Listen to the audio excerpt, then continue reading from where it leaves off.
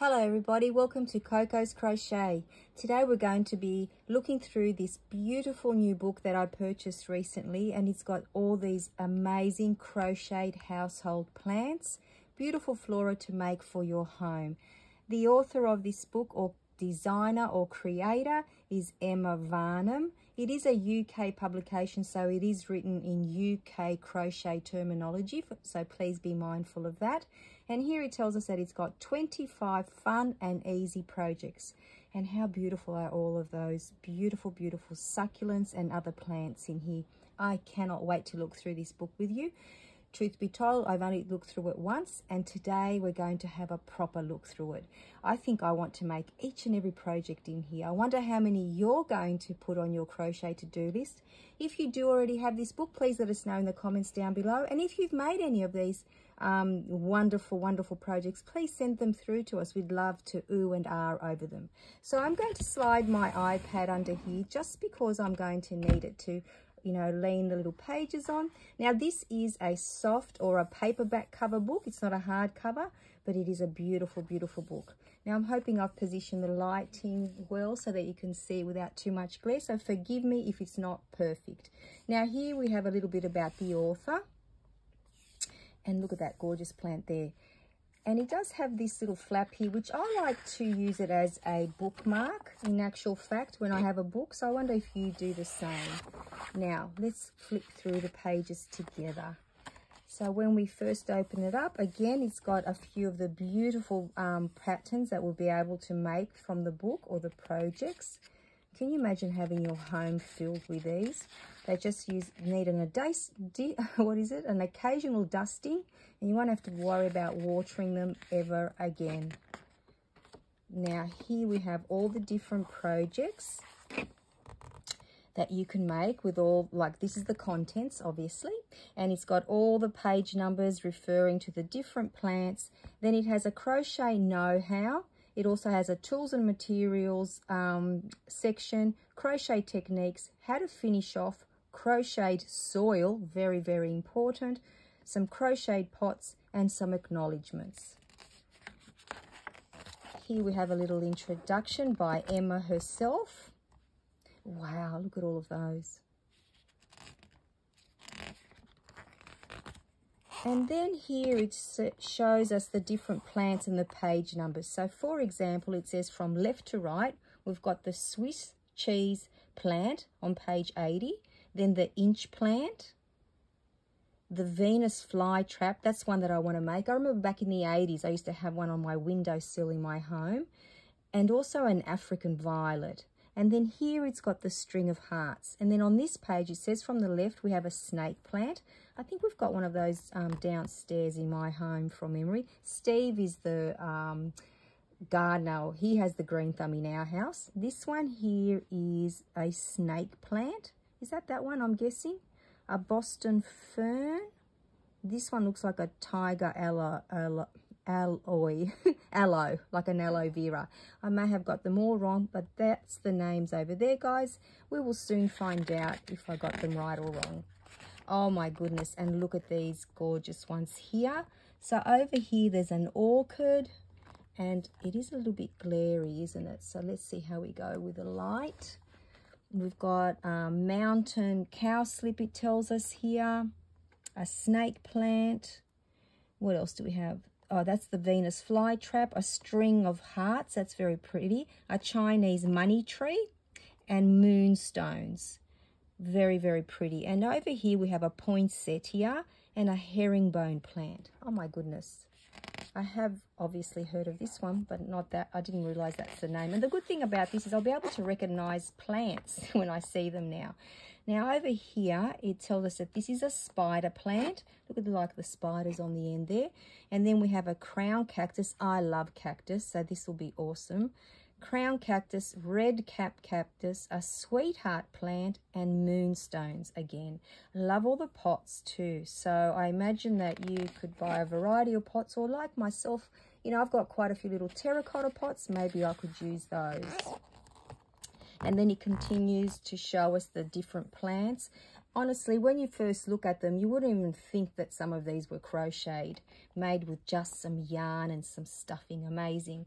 This is the fishbone cactus, donkey's tail. That one looks like a lot of loops. I haven't yet to make something like that. This one here tells us, I think it's fairy castle. And then here we have a yucca. Now I have many yuccas in my backyard. You can either pot them straight into the ground or into plants, and they grow like crazy. I also know that some people, like our friend Thea, hers flower, but ours don't. I wonder if there's a variety of them. This one here is a coleus, I think. Mountain cowslip, Chinese money plant, and a curly jade plant. That money plant keeps cropping up, doesn't it? Excuse me. And here we have the African violet. Now, this tells us that this is a pretty plant with vibrant flowers. You can tell why I love it, don't you? All that purple. And people often water it, these in the living version, but you won't need to worry about that with the crocheted alternative. Exactly what we were just saying. And over here, it does give you some notes, what you're going to need to create the project, and the size. So this one here, it says that the longest strand is approximately 12 centimeters or 4 3/4 inches. And I'm pretty sure it tells you, yes, the hook size, 3.5 millimeters. And I'm wondering, yes, it does tell you what plant pot, approximately, it says 2 3/4 inch or 6 centimeters in diameter. So that is very handy. And then it shows us the pattern, so how to make the leaves and the flower itself and even the soil, and then how to make it up. And then the next one we have here is the spider plant. This one says, this is one of the most popular house plants for 2 reasons. It appears to be almost indestructible. That is a very good one. A good reason to have one, and it has little offshoot babies that grow at the end of the long stems, and here they are there. And again, this one tells us that it's 10 inches or 25 centimeters tall and 10 inches or 25 centimeters wide. And it tells us what size pot we need and hook, of course. And then we start with the pattern. There's a top view of it and a side view. Now again, I'm looking at, and I like how it tells you how to make it up. Now I like to see different views of my crochet pieces, and this seems to have quite a few views. I know they're plants, but that is still very important. This one is called the fishbone cactus, and it tells us that this distinctive plant is often hung up high so its draping leaves can hang down. Well, how beautiful is that? Again, we have an aerial view of the plant and the soil underneath, and a nice side view. This is beautiful yarn, the way it changes color. I think that they use a specific yarn, but we can use any yarn we wish. Now let me take this iPad away. I don't think we need it as much now. So this one here is the snake plant. Very nice. I wonder if you need something to keep it up, or if it just sits up like that because of the crocheted stitch. Now, of course, as we said, this is in UK terminology. This says, this popular houseplant has helpful air purifying properties and is sometimes known as the mother-in-law's tongue. That's how I actually know it myself. And what size will this one be? So this one is going to be 10 inches or 25 centimeters long and 1 3/4 or 4 centimeters in width. Oh, that means every leaf is that size. I was going to say, I thought it'd be wider than that. And there's the soil sticking out. Now, you do need bamboo skewers, it looks like, to keep them up. So that makes total sense. Now, once again, we have an aerial view and a side view. Very nice. This one here is the tiger aloe. Very nice. I'm guessing it's part of the aloe vera family, maybe. I'm not sure. Let me put this back there. That's my marker. Now, also known as partridge-breasted aloe. The stripy leaf pattern of this South African succulent gives its distinct identity. Beautiful. This one is 12 centimeters or 4 3/4 inches tall. Very nice. And again, I'm loving this. We have the aerial view and a nice side view. There's the soil and how to make it up. I love that. Here we have, oh, I love this one. This is the Fairy Castle, and it looks like a cactus. Oh my goodness, look at those little flowers there. This cactus is named after its collection of small turret-like stems. The crocheted version uses small stitches of tinsel yarn. Okay, I have some tinsel yarn. That's awesome. So the cactus is approximately 3¼ inches in height, or 8 centimeters, and 2½ inches or 6 centimeters in width. And again, we have a nice aerial view of the plant here, and a side one with the soil and how to make it up. Very, very important. Now, the writing isn't huge in this book, but it's big enough for me to see with my glasses on, so that makes me happy. Now here, this one's called Moonstones. The unusual egg-shaped leaves give this succulent its Latin name oviferum. I'm not very good with Latin words. It also has the common name of sugared almonds. I love that. Now this one is 4½ inches or 11 centimeters in diameter. So from here to here, not circumference, diameter. And here we have once again a great aerial photo of it, and a beautiful one, and how to make it up. Next we have this gorgeous sweetheart plant. Oops, oh my goodness, I nearly fell off my chair, sorry guys. Sweetheart plant, and this one says a popular choice for gifting to a loved one. Oh, isn't that gorgeous? I absolutely love that idea. This is slow growing. This is in real life. I hope it doesn't slow grow while we're crocheting it.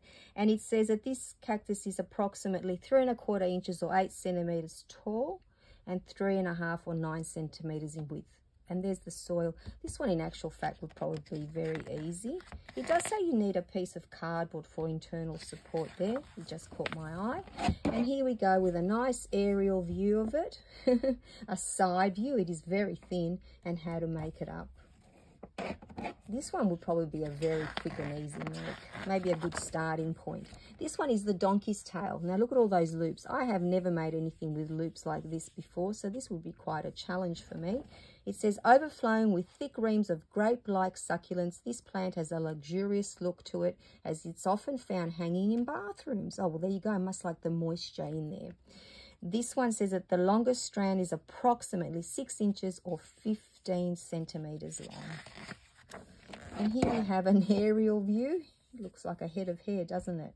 And a side view. And I guess this would be nice if you had like a hanging pot, and how to make it up. Another one that would be quite easy, I think, if you mastered the loops. Next, we have the curly jade plant. Another one that I think would be a simple make. This one says this is a very satisfying project to make. By increasing on every round in every row, you create a hyperbolic shape which appears frequently in nature. Now, this plant is approximately 4¾ inches or 12 centimeters in diameter. And again, an aerial view. It actually looks like a very dark lettuce to me. And there's another one there. Another nice photo with a nice pot, and how to make it up. I love that. Oh, wow. This one is beautiful. Look at the colors. This one says, this glamorous plant features bright colors that look magnificent, recreated in vibrant yarn. Absolutely gorgeous. I can imagine there'd be a lot of color change in here, unless you found a yarn that had all those colors and maybe trimmed it in the green. So this one says that each leaf is approximately 16½ inches or 16 centimeters long. So this is quite a large plant, and in width, 4 inches or 10 centimeters, and that's each leaf, guys, so that's pretty big. That would be a big plant. What size pot do you need for this one? Oh, only 12 centimeters or 4¾ inches. Well, that is a big pot, really. And look at this. Oh my goodness, look at the aerial view of that one. Absolutely stunning, isn't it? And I love the side view of it all as well, and how to make it up. So this one would take quite a bit of yarn, I'd say. And look at this pretty thing here. So this is called the century plant. Oops, am I moving too much, guys? One of the giants of the plant world, growing around 6 to 9 feet high or 2 to 3 meters. That is very, very tall. Obviously, we're not making it this big now. We'll be making one that is 8 inches or 20 centimeters in diameter. And you only need a 10 centimeter or 4-inch pot for this, which means it's smaller than the previous one. Let's have a nice aerial view of it here and a nice side view. Oh, how pretty is that? And how to make it up. I shouldn't be putting my arms in front. Sorry, guys. Now, this is a yucca. I should have taken a photo of my yuccas to show you, but that's okay. If I ever do make this, I'll take a photo of them side by side. This tells us that the yucca is making a comeback. Hey, it's always been in my backyard for about 15 years due to its angular, good looks and exotic feel. The real live ones are actually quite sharp on the ends. You have to be all pointy. You have to be very careful. Now, the plant in its pot is approximately 12 inches. So there's this, the stem of it, I'll call it. 12 inches or 30 centimeters tall from the base of the trunk. Sorry, that's the trunk to the top of the leaves. This is a very tall plant. And you do need some florist wire, it tells us, possibly to keep the leaves up. And you do need a 4 3/4 inch or 12 centimeter pot. Very, very nice. Let's not skip any pages. And then we have an aerial view and a nice view of it there and how to make it up. Now, this one here is called the inch plant. This plant earned its Latin name due to its zebra-like stripes and can be found in many different colors. Oh, wow. Well, I really like this color. It tells us that the leaves are approximately 10 inches or 25 centimeters long and in width 1 3/4 or 4 centimeters. Very, very nice. Oh, wow. Let's have a nice aerial view of it. And one on the side. I think this one wouldn't be very difficult to make either. Now, this is the one that I'm really wanting to make. It's called the Chinese money tree. This distinctive houseplant from southern China is very popular due to its UFO-like circular leaves. It's also sometimes known as a pancake plant because of the flat round leaves. I love that. So this plant is approximately 3.5 inches or 9 centimeters tall, and it needs a 10 centimeter or 4-inch pot. Let's have a nice aerial view of it. Oh, look at that. That looks almost like a satellite dish, like satellite dishes, in keeping of the UFO theme, and how to make it up. Very, very nice. Let's take that out of the way. This one's very, very pretty. This one is the crown cactus. Yeah, it does look like it's wearing a crown. This neat little cactus produces brightly colored flowers, which makes it very popular as a house plant. I love it. It's 7 centimeters or 2 3/4 inches tall. Very, very nice and wide because it is a circle. That looks like granny clusters, doesn't it? Here is a nice aerial view of it there. And doesn't that look pretty up close, the plant, the flower? Once again, I don't think this would be a very hard one to make. Oh, this one looks like it's very detailed. This one is the Swiss cheese plant. The Swiss cheese plant is the king of the household. Look how big the leaves are. They can grow to enormous sizes, and the real version as well as the crocheted alternative. So this plant is, its pot is approximately 12 inches or 30 centimeters in height from the base of the stem to the top of the leaves. These leaves are huge. Now this has a very, very detailed pattern. Tells you how many of the larger leaves to make, how many of the smaller ones, and how to make it up. Very, very, very, very long pattern compared to the others. Now, this one is called the herringbone plant. This says the oval leaves of the herringbone plant are spectacularly variegated with eye-catching red veins running down the center and branching out in a herringbone pattern. I love that. Now the plant is in a pot approximately, so the plant in its pot is approximately 7 inches or 18 centimeters in height from the base all the way to the top of its leaves. Let's see if we get a nice aerial view. Oh wow, look at that. Very, very pretty. I wonder if this is surface crochet. More than likely, I'm guessing. I can't imagine what else it would be. And here it's how to make it up. And here we have a poinsettia. Now, the glamorous red blooms of the poinsettia are actually leaves. Well, there you go. I always thought it was a flower. I'm not sure what you thought or if you knew better. Now, the plant is approximately 8 inches or 20 centimeters tall. It is very, very pretty. So, do we have we don't have an aerial view, but we do. Oh, yes, we do. An aerial and a side view. Very, very nice. And here we have a string of hearts. I think this is one that I would like to make as well. In actual fact, I don't really think that there's one that I wouldn't want to make so far. So this one says, this charming house plant has small heart-shaped leaves with pairs that grow along a trailing vine. Beautiful. The longest strands are approximately 8 inches or 20 centimeters long. This one is very sweet. And here we have an aerial photo of it and a beautiful close-up as well. So this one wouldn't be too difficult, I don't think. It's like little heart shapes, and most of us have made little hearts, haven't we? And it looks like they're using 2 strands together at some stage to make the chain or the vine. This one's called a Boston fern. And this says, the Boston fern is an elegant favourite, also called the sword fern. Okay, so this plant in its pot is approximately 6 inches or 15 centimetres tall and 8 inches or 20 centimetres wide. And here we have another aerial view and a side close-up view. Now this looks almost like a curly-Q lettuce to me. Oh, I love this one, the Venus flytrap. This is a fascinating specimen, a rare example of a plant that is carnivorous, entrapping insects and arachnids. Is that spiders? Yes.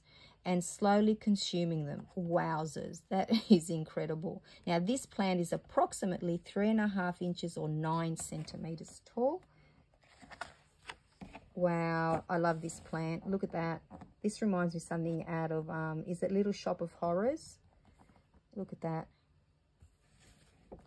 Gorgeous. That's a, yep, that's gonna, oh, that's one that I have to make. And this one, oh, this one is so pretty. This is the moth orchid. This is a gorgeous house plant and one that is readily available, but it can be tricky to retain the flowers. We don't have to worry about that, do we? In actual fact, I was gifted one of these not long ago, and that is very, very true. It looks like it has some sort of wire or something that keeps it up. Florist wire, that's what it is.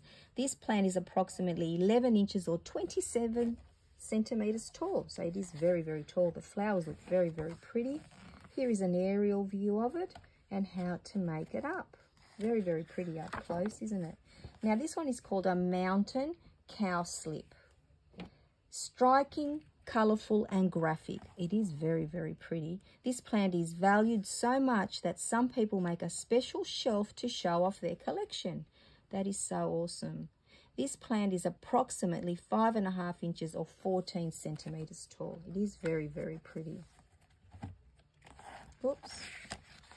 Oh, I hope I'm not moving too much, guys.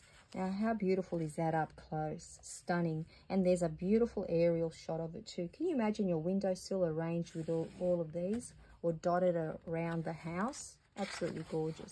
Now, this one is the red cap cactus. This cactus is popular due to its distinctive red cap. It has the alternative common name of the lollipop cactus. I love that. This cactus is approximately 4 inches or 10 centimeters in height. It looks taller to me, but that's just an illusion. It's not as tall as I thought. Now here we go here. Well, there's its aerial view, just the red top, and of course the soil and how to make it up, which is pretty awesome. And then we have some crochet know-how. All the information you'll need to create your beautiful crochet plants is explained here. It tells us, and it talks about crochet hooks, yarn, the stuffing, the needles you'll need. Oh, this is wonderful. How to support the plants with stakes and cardboard. and some wire, and it even has some tips. It says here, instead of buying expensive stitch markers, just cut a small amount of yarn. We know that tip, don't we, guys? And here it has the abbreviations, what they actually stand for or mean. And here it talks about UK and US differences in crochet terminology and the conversion of sizes as well, which is great for our crochet hooks. And then it has some techniques, which, you know, if you're a very new crocheter, it may or may not help you, but I'm hoping that it would. It talks to you about how, you know, to hold in your hook, your yarn, how to make a slip knot. So it does go goes back to the basics, a slip stitch, a chain stitch. So that's wonderful. And then all the different types of stitches that you'll be using throughout the book to create these beautiful projects. Talks to you about working in spirals, because you'll be using that for the soil. And there's the yarn stitch marker that they were referring to. How to make a magic ring, which is great. Now, of course, we can also view these on YouTube if you need to. And then it shows us, talks about increasing, decreasing. And this is the one that I really need to get a lesson or two on, loop stitch. And then it shows us some more stitches, like a puff stitch, working in the back loop, crocheting a chain stitches around wire. That'll be very helpful. Then it talks about a spike stitch, a French knot, and slip stitch surface decoration. We were right, guys. That's what we'll be doing if we make this plant here. And then how to finish off. Whip stitch, slip stitch seam, double crochet seams, and weaving in your ends. Very, very important. After all that work, we wouldn't want it to unravel, would we? And then how to crochet your soil. Wow, that looks amazing, doesn't it? And then that fits straight into your pot. I have made some where you just, you know, crochet the top bit and then glue it into the pot. This is a very different way of doing it, so that's wonderful. And then it talks about crochet pots. So if you want to crochet your pots rather than buy them, what a great alternative. It says here you can source plant pots to display your finished projects, but you could also crochet a pot, which is wonderful. That is very, very good to know. And then just some acknowledgements. Oops. And lucky last, it tells us that this is a publication from the United Kingdom. I don't think it has a year on it though. No, it does not. But it is a beautiful book, and here's some other books that you could also buy that you might be interested in. Very, very nice. So that's it, guys. I hope you enjoyed this book as much as I enjoyed bringing it to you. You can purchase this as I did on Amazon or any other place you buy your favorite books if you wish to add it to your collection, or you might already have it in there, as we said. But thank you for coming, you know, and sharing a little bit of your time with me so I can share this book with you. So I hope you're all keeping well, and until I see you all very, very soon, take care, everyone. Bye-bye for now.